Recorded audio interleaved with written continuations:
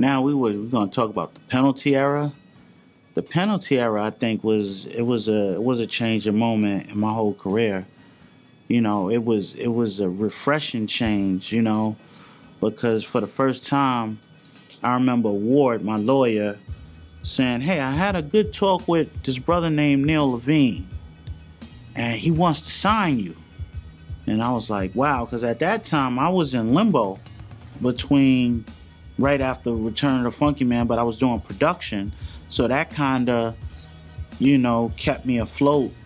I remember he was saying, yeah, he wants to sign you. And here we go. It's the first time a president of a label, not an A&R, not somebody co-signing like, yo, you should sign him. President knew who I was and said, if he's available, we want him, you know? And I remember working on Awakening, and I remember Neil telling me, I don't want you to change nothing you do. I want you to do exactly what you do. And we'll market around that. And, you know, at the time he had Around the Globe Promotions. So he had his own promotion company. And that was the first time that I just seen things so much different. He knew the passion that I had as far as the artists I like working with. He knew I was hip-hop personified. So he knew, like, we want hip-hop, we got Ness, we got hip-hop. And, you know, I worked with KRS-One, and I worked with so many people. The Large Professor, Grand Puba, Sadat X record was, that was like the last record. You know, it was just like, Neil just knew me, man. He just knew I knew how to function, and I knew what made other people function. It's like, yo, I want to do this record with Puba, Sadat X, Large Professor. And, you know, Neil's like, okay, well, let's go in there and record it. And, you know, and I said, nah, we got to do it a certain way. I need the budget in cash. You could give me the paperwork to tell them to sign off on it, but I need it in cash. Because I felt, you know, when you get the money in cash and you tell somebody as soon as they do their verse, I got the money for you in cash, who's not going to come to the studio?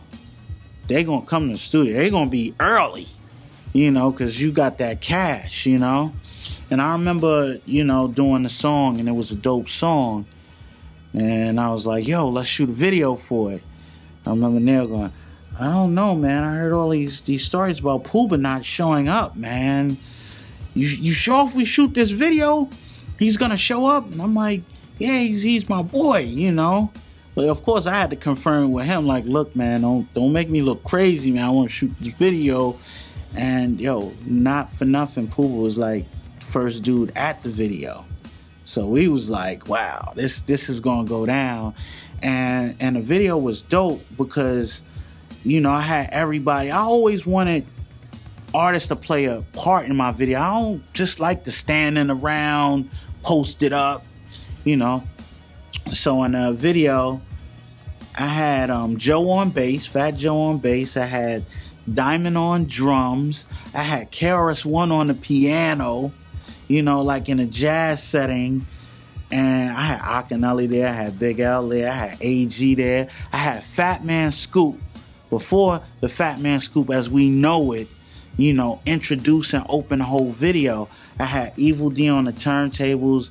It was just an incredible time. We really had a lot of fun shooting that video. And that's what I always wanted to be, is that I thought in the past with videos, when you have a director that's not really understanding who you are and your vision, they come with these little silly treatments, and it doesn't reflect the music. With Neil allowed me to write the treatments for all the videos. So this way, I wrote parts that I knew I would be comfortable in. Because it's one thing me being on the stage, I could be on the stage in front of 10,000 and no problem. It's another thing if I'm out on the street and they say, roll them, and I'm trying to get into this music part, and there's people walking by, stopping and, you know, staring. It distracts me. It takes my attention away from what I should be doing.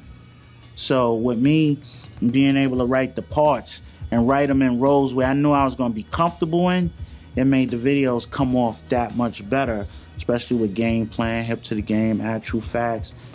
it was a great time. And even I remember going to see Roy Ayers in Bryant Park. And I remember coming back to the office ecstatic like Monday, telling Neil, like, look, man, whatever you do, I need to work with Roy Ayers. I got my other single coming up. And, you know, next thing you know, next session, in comes Roy, you know? You know, so that was crazy. And like I said, Neil trusts me to come with the records. It was explained to me for the very first time that I was an international artist.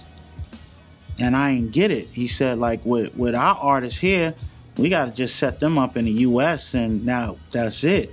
With you, we got to set you up in Japan, Europe, even Australia when your release comes. So we got to find and make sure that you set for all these different markets and continents. And it was the first time that I was like, wow, I'm sort of kind of big deal, like international. It made me feel different. Made me that whole experience taught me a lot. Being on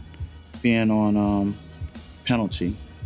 For those that's not familiar with who Neil Levine is, Neil Levine was the president of Penalty Records, and he brought acts that, of course, y'all know CNN. If y'all don't know no other group on there, CNN, there was another artist called Shabazz the Disciple. I think he had another artist called Blackjack, a group called Crooked Letters.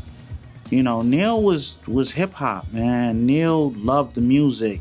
And when you have a president that has that much passion for the music that's on his label, and don't look at it as gimmicky, but really loves what you do and comes, Neil was the type to come to your session, might bring some wine, he's gonna chill out and vibe out and tell you, this is great, this is dope, yo, I got this idea.